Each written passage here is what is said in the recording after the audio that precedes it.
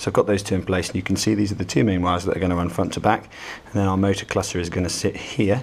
And what we've got is we've got positive, and this is the main positive feed, which will go down here to the trigger cluster, and then here is the main negative power line, and the negative power line doesn't go to any of the stuff in the triggers, it only goes up here to the pusher interrupter switch.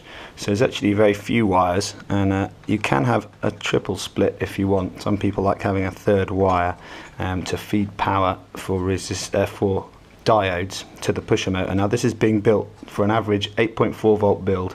If you're going to run 3S, you're going to want to put a diode in here to the pusher, and we'll come to that in a minute, and I'll show you how to split that line up if you're going to run the diode for 9.9 or 11.1. Personally, I don't think it's necessary. If you're running an 8.4 volt sub CPAC, or you're running a 2S LiPo, which is adequate for most games, unless you're running blades, in which case you probably would want a higher capacity, you know, a 40C 2S LiPo, but really 2S LiPo blades is more than enough power for anybody. You're pushing the 120 FPS mark, and actually all you're doing when you're putting diodes in the pusher motor is you're just derping the voltage down. You get about a 0.9 volt forward drop for each diode in the line, and you're essentially making a diode matrix on the feed to the pusher to slow the pusher motor down. Okay, the next thing we've got to do is we've got to look at this, which is the pusher motor itself, and we're going to prepare the pusher motor for being installed. So we've taken the inductors off here. You can take this little circuit board off if you wish, but I always just leave it on. I'm lazy. I'm sure it's providing just a little bit of resistance there, but as you can see, that's the pusher motor ready, and we can trial fit the pusher cluster, make sure our wiring's not getting in the way. You can see up here I've got my a voltmeter set up, and the voltmeter is wired to the Jamdel switch, and that's a Temstar suggestion, and I've got to give him credit for that one. It's a good one, so that when the switch is pushed in, the voltmeter comes on and gives you a readout, and this is hidden back here behind the sling mount, so it can't get bashed. It's all stuck in separate. Okay, so we're going to make the first connection now. So you take your negative here, which is going to your battery connector, and then you're going to wire it to the rear terminals of the motor. See those two, so it goes in, out, and then back out, and then carries on back out this way, and that goes into your trigger cluster. So there's your first connection, and then you can make your second connection to the motors. Now, if you remember our strife rewiring, we have the Nerf wiring scheme back in action, and here we have red and black. So you've got the red wire for the positive in, black wire for the negative in, and then we use blue for feeds. So feeds are lines that come from switches, not from batteries. So here is going to be your blue feed, and your blue feed will go here on the front too. Okay, now this blue wire, we'll come back to that later, it does go back through the shell, so I'm going to install the blue wire onto the motor cluster, and I'll show you where it runs. Okay, so there's our motor cluster, that's now all finished. You can see right here we've got the feed that will go back all the way through. Now we're looking at this upside down, so if I just put it into its natural position, we just have to wiggle the wires around a little bit to do this. So there it is in its natural position, and we can run the wiring back through here. Okay, so we've got, there's your two wires and your neutral. Okay. So the neutral, we can actually ignore the neutral pretty much for now. We don't need that until last. That's almost the last connection that you make. So obviously that now goes into the motors, and then it goes on through and all the way through to your battery connector at the other end. And there's your power supply from the battery, which is going to go into your trigger cluster, and there is the feed wire, which is going to go out of your trigger cluster and into the motor cage at the front for the flywheels. Now, this is pretty much exactly the same as the strife, so if you ignore the pusher assembly, the wiring is almost identical to the strife wiring in terms of you need a power in and a power out, and then a return at the motor end back to the neutral and the battery. It's not as complicated as you'd think when you do it this way. This is why I use the BSUK switch kit, because it means that I can just rip everything out and I can start from scratch.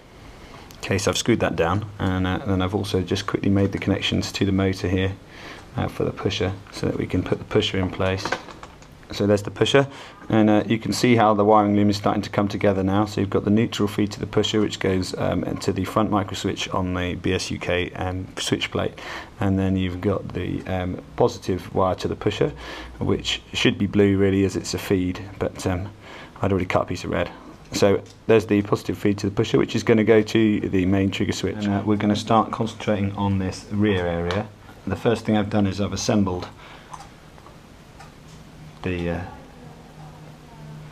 micro switch here with the actuator on, and this is to go up here. And that's your pusher cut-off switch. And that fits in there and replaces the standard one in the fire control group. Now I've removed my trigger and my rev trigger, and I'll show you how all those fit in a minute. And there are some modifications to do to the trigger, and I'll go over those in a little separate bit.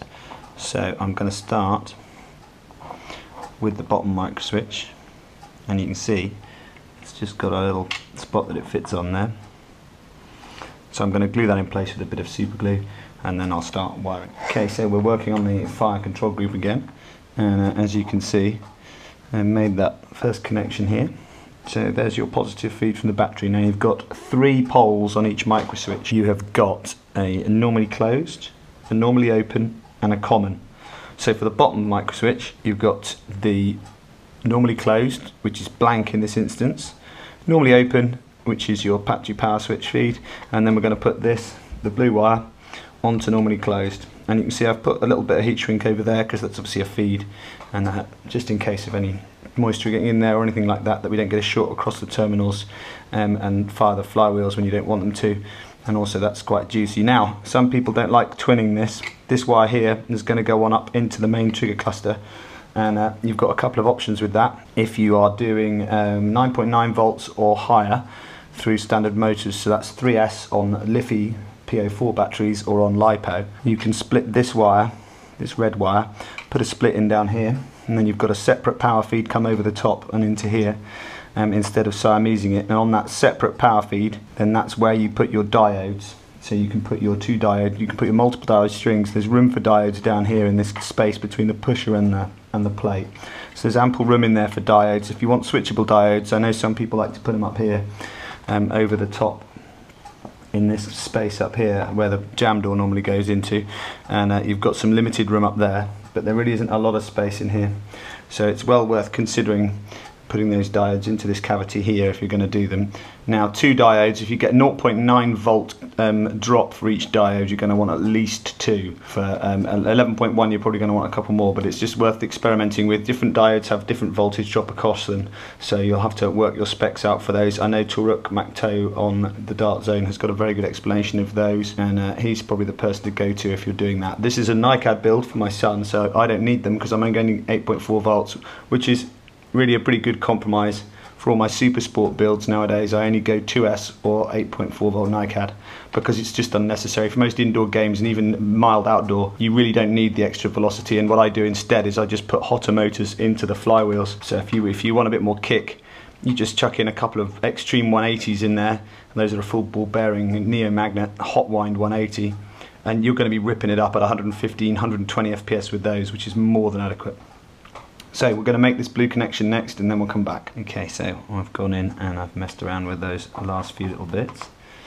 Now I've put this blue connector back on here, you can see. So the blue connection's gone on, and that is your feed, remember, to your flywheel motors, and that has gone onto the normally open connection at the top here. And then there's your power jumper, which is going to the main trigger, and that one is going to go to the common, which is up here.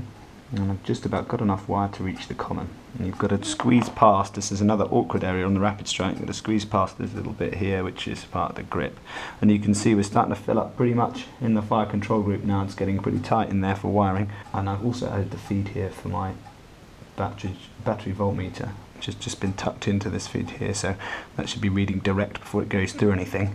And then there's the neutral. That green wire is the neutral for that, which I'm keeping out of the way at the moment. And I just bonded in the next micro switch, so we're going to go and make the first connection, which will be the common. But what I'm going to do this time to make my life easier is I'm going to work from top to bottom, because then I can work out my wire spacing. So we go got another couple of bits of wire to cut, and then we'll come back and attach them. Okay, so I've gone in there now and I've done these two. And you can see another blue wire, and this is a feed because it's going from here, and this is going from the normally, it's very hard to read these under this light, they're extremely small. Right, yeah, that's the normally closed. So from the normally closed we've got another feed, so blue wire, which then we can route up under here, and this is going to go into this one, the pusher switch up here. You've got those connections again, and then tucked in behind it, you can't see the red feed from this one to here on the normally open is the feed wire.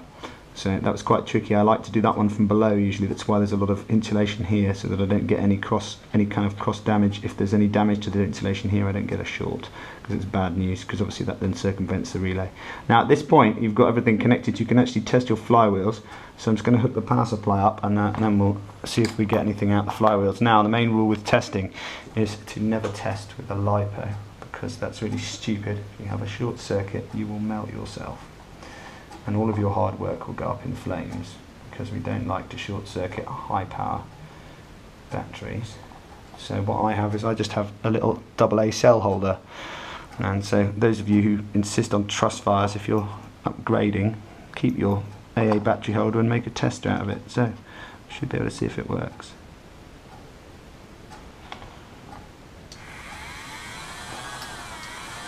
There you go.